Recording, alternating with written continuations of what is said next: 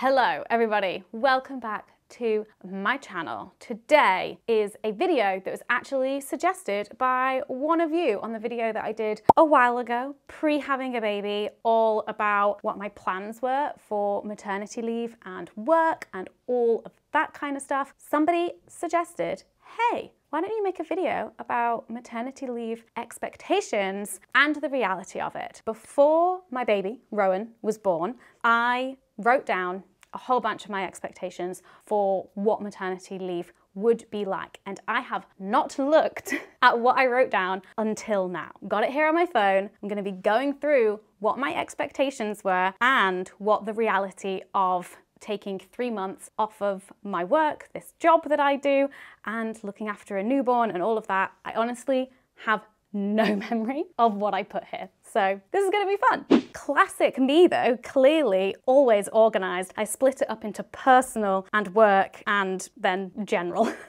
So here we go. We're starting off with the personal. I've written socially isolating, won't see old friends as much, but then also support network with new friends, brackets NCT. Because I did an NCT antenatal course and oh my God, yes, this is true, especially the second point about that support network of my new NCT friends. Have a WhatsApp group with the other mums and that has just been like a 24/7 helpline, basically, just a very active WhatsApp group, all times of day and night. Honestly amazing. But not just the WhatsApp group, because they live locally to us, been lots of hanging out at the pub, at the park, at various cafes, all sorts of things. And just having that group of women and their babies as well has been so good during all of that time off. And even now still, because I'm working part-time, just having other people going through the same thing as you and people just to hang out with when you're bored out of your mind.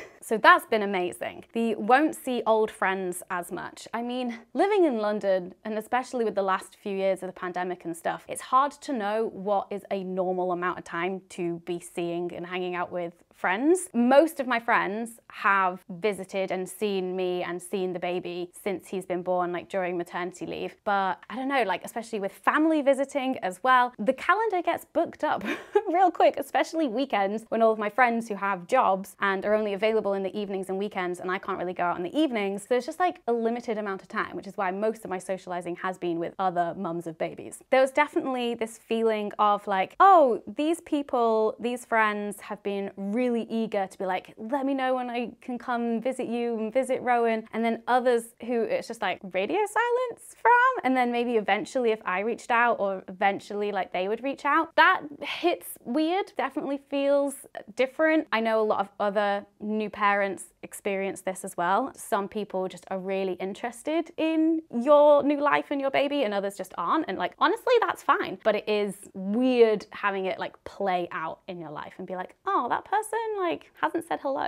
Like, what's going on? Is it selfish of me to be expecting that? I don't know. Okay, next I've put relationship with Dan and I've put no PIV sex, penis and vagina, hopefully still other kinds of sex / intimacy / sexual currency. Watch some of my videos on the Hannah Witton channel about sexual currency. On the sex front, I think I'll have to do a whole video for the Hormone Diaries about that because that's been a whole thing for other reasons. Basically, my genitals have really been playing up since birth, and I don't know whether it's just like all of the hormones, also just like the heat at the moment. My genitals have not been happy. However, other kinds of sex, intimacy and sexual currency, all of that, excellent.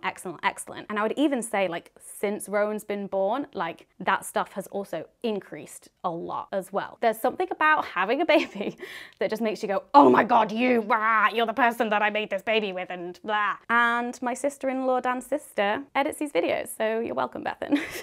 Also written here, expecting tension / resentment when Dan back at work, but together figuring out a way to navigate through it. So I think I was probably more worried about this than what kind of happened because we've just been talking about it constantly, like every single little change that has happened. And even like before it's happening, as we're anticipating changes, like me returning to work and things like that, we talk it out so much like, okay, what if I feel like this? What if this happens? What's going on here? I think with with Dan going back to work after 6 weeks, I was definitely really worried and really scared, like when that first happened. But it turned out that I was like more capable to look after Rowan by myself than I gave myself credit for. And it ended up not being as bad as like what I was imagining in my head. I definitely do still get moments of resentment with Dan when it's the morning and Rowan wakes up for the day before Dan wakes up to go to work. So I'm like, why does Dan get a lie-in when he's going to work? It's just very frustrating. I'm like, could you just do this 45 minutes here with Rowan so I could get a lie-in? It's tricky. It's very tricky because then also Dan stays up later with him. But the reason I go to bed early is because I need it, because I'm up all night with him. Lots of weird little bits to navigate. I've also written here, watch lots of TV, question mark, question mark, question mark, bored, question mark, and oh my goodness, I've watched so much television, especially I think during those first 6 weeks when almost all I would do was just like sit on the sofa and breastfeed and watch telly. That's definitely reduced now and much more just like active and out and about. But I am planning on making a video that is going to be me tier ranking every TV show I have watched during maternity leave. Lots of TV has been watched, and the bored point, yes, I have found many moments of maternity leave and looking after a newborn this first like 3 months quite boring, which is part of my just personality, but it has meant that I have been like quite active during these first 3 months. A lot of people were quite shocked that I was like out and about like literally the day after I got home from hospital, which is like day 5 post-birth, post-C-section. But it was the London local elections and Dan and I hadn't pre-organised postal voting, so had to get to that polling station. But there was lots of walks to the pub and honestly it helped. Like I needed at least one activity a day, and that could just be walking to the pub and having like a Coke in the pub and then coming back home. I just needed something to anchor my day around. It might even just be like somebody visiting, a family member or a friend visiting. I needed one thing. If I was just like gonna be at home with no plans to do anything, to see anyone, I'd just be going a bit stir crazy, just hanging out with this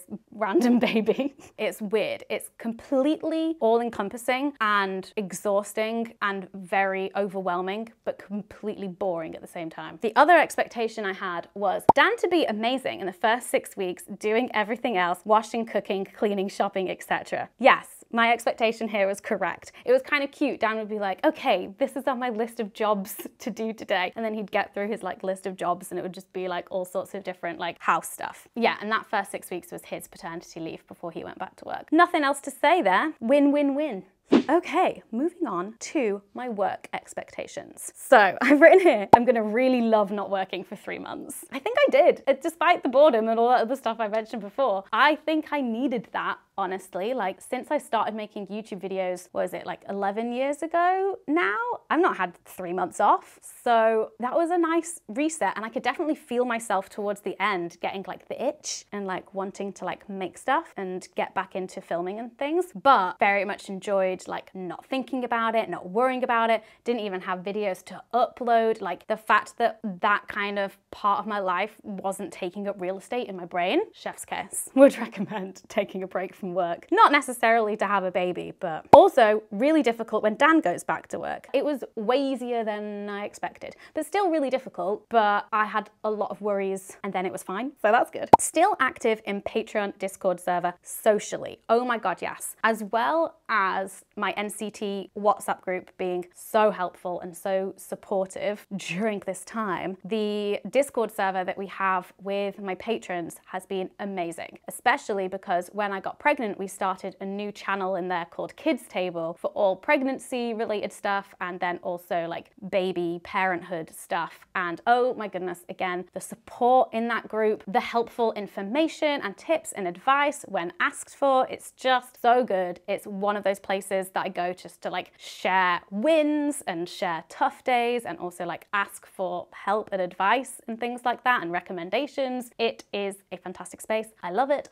thank you all to the people who were there, just making it a very special, welcoming place. Okay, oh, this is my expectation for like what logistically my work would look at. So when I'm back at work, Dan, 4-day work week. No, not happening. Baby in nursery 1 day per week. I have 2 full days for work and other work gets done around baby, question mark, question mark, question mark, question mark. Okay, that's not how things are happening at all. I thought I would only be able to put Rowan in childcare 1 day a week, then Dan would have him for a day. Oh, so I would have 2 full days. Yeah, no. Because of the way that my work works with like the content creation process, there's like stuff that needs to get done on multiple days of the week. So like from reviewing scripts to filming and recording to reviewing video edits and stuff, like when the deadlines and things for all of those are happening, it like happens throughout the week. So I realized quite quickly that I needed to be available multiple days a week, but also Rowan's just so small and I don't want to be away from him for an entire day. Like that is too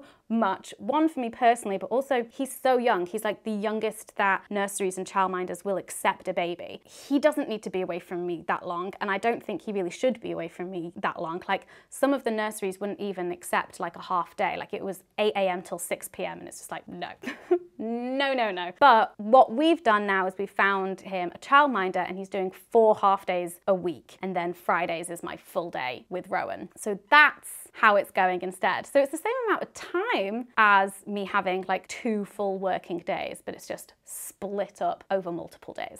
And in the general category, I've just put beautiful weather, spring/summer, which honestly, I think was very optimistic, but also maybe my hopes and my expectations here cursed us with this heat wave. Because yes, whilst some of it has been beautiful weather, other times it's been quite terrifying weather, especially when you have a newborn baby. They can't regulate their own temperatures. Not fun. So whilst I thought it would be a good thing having great weather, it's been kind of a mixed bag. Like sometimes nice because I've been able to get out and about a lot. I think I've used the rain cover on Rowan's pram like once. So that's a lot of fun. But then just like having a baby in a lot of heat, less fun. Didn't really think about that when I was like, yay, summer. Thank you so much for watching. So those are my expectations and the reality of my maternity leave. That was obviously just like a sprinkling of it, not everything that happened. Do let me know if you want to hear more about that first 3 months that I took off, or just generally like other parenting and work content. And if you have any other questions about it, just let me know in the comments and I'll try and get back to you. Thank you so much for watching